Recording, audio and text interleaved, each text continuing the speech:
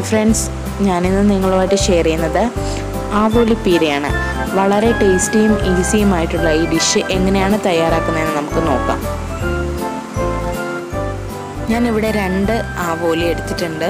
ഇതിൽ 1/2 ടീസ്പൂൺ മഞ്ഞൾപ്പൊടിയും ആവശ്യത്തിനുള്ള ഉപ്പും ചേർത്ത് 5 മിനിറ്റ് റെസ്റ്റ് ചെയ്യാൻ വെച്ചേക്കുന്ന ഫിഷാണിത്. ഗ്രേവി തയ്യാറാക്കാനായിട്ട് അരമുറി തേങ്ങയും 5 പച്ചമുളക്, 2 ചെറിയ പീസ് ഇഞ്ചി, 5 കൊച്ചുള്ളി, 6 വെളുത്തുള്ളി അല്ലിയും ഞാൻ എടുത്തിട്ടുണ്ട്. കൂടാതെ മഞ്ഞൾപ്പൊടി ആവശ്യത്തിന് 1 തക്കാളി ചെറുതായി അരിഞ്ഞത്, ഉപ്പ്, കറിവേപ്പില, 8 അല്ലി കൊച്ചുള്ളി അരിഞ്ഞത്, 1/2 ടീസ്പൂൺ പെരിഞ്ചീരകം, 1 ചെറിയ കുടംപുളി അരിഞ്ഞെടുത്തത്. ഗ്രേവി തയ്യാറാക്കാനായിട്ട് പച്ചമുളകും കൊച്ചുള്ളിയും വെളുത്തുള്ളി, 2 പീസ് ഇഞ്ചി, നമ്മൾ എടുത്തു വെച്ചേക്കുന്ന അരമുറി തേങ്ങയും ചേർത്ത് കൊടുക്കാം.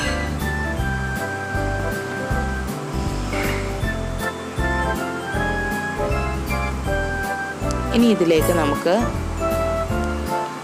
1/2 ടീസ്പൂൺ മഞ്ഞൾപ്പൊടിയും 1/2 ടീസ്പൂൺ പെരിഞ്ചീരകവും ചേർത്ത് കൊടുത്തു. അതിനുശേഷം നന്നായിട്ട് ഇത് നമുക്ക് ക്രഷ് ചെയ്തെടുക്കാം. നന്നായിട്ട് ഇവിടെ ക്രഷ് ചെയ്തെടുത്തിട്ടുണ്ട്. നമ്മുടെ എണ്ണ ചൂടായി തുടങ്ങിയിട്ടുണ്ട്. ഇതിലേക്ക് നമുക്ക് കൊച്ചുള്ളി ചേർത്ത് കൊടുക്കാം. ഞാനിവിടെ 2 ടീസ്പൂൺ വെളിച്ചെണ്ണയാണ് എടുത്തേക്കുന്നത്. കറിവേപ്പിലയും ചേർത്ത് കൊടുക്കാം. നന്നായിട്ട് നമുക്കിത് വഴറ്റാം.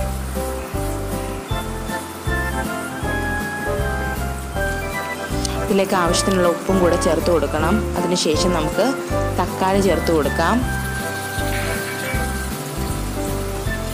നന്നായിട്ട് വഴറ്റി കൊടുക്കുക.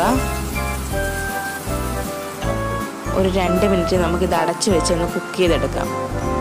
അതിനുശേഷം നമ്മൾ ക്രഷ് ചെയ്ത് വെച്ചേക്കുന്ന തേങ്ങ നമുക്ക് ചേർത്ത് കൊടുക്കണം. നന്നായിട്ട് ഇത് മിക്സ് ചെയ്യുക. ആ എണ്ണയിൽ നല്ലതുപോലെ മൂത്ത് കിട്ടണം. അതിനുശേഷം നമുക്ക് 2 ടീസ്പൂൺ വെള്ളം ചേർത്ത് കൊടുക്കണം. നന്നായിട്ട് മിക്സ് ചെയ്യുക. അതിനുശേഷം നമ്മൾ എടുത്തു വെച്ചേക്കുന്ന ഒരു ചെറിയ പീസ് കുടംപുളി ചെറുതായിട്ട് അരിഞ്ഞതാണ്, അതും കൂടെ ചേർത്ത് കൊടുക്കുക. നന്നായിട്ട് മിക്സ് ചെയ്തതിന് ശേഷം നമ്മൾ ഫിഷ് എടുത്ത് വെക്കുക. ഫിഷ് ചേർത്ത് കൊടുക്കണം. ഈ ഫിഷിലേക്ക് ഈ ഗ്രേവി നന്നായിട്ട് കോട്ട് ചെയ്ത് കൊടുക്കുക.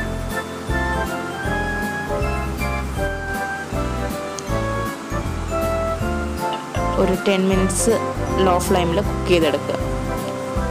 അതിനുശേഷം നമുക്ക് 1/2 ടീസ്പൂൺ വെളിച്ചെണ്ണ ഒഴിച്ചു കൊടുക്കുക. നമ്മുടെ കറി റെഡി ആയിട്ടുണ്ട്. ഇതിലേക്ക് കറിവേപ്പിലയും കൂടെ നമുക്കൊന്ന് ചേർത്ത് കൊടുക്കണം. അതിനുശേഷം നമുക്കിത് ചൂടോടെ തന്നെ നമുക്കിത് സെർവ് ചെയ്യാം.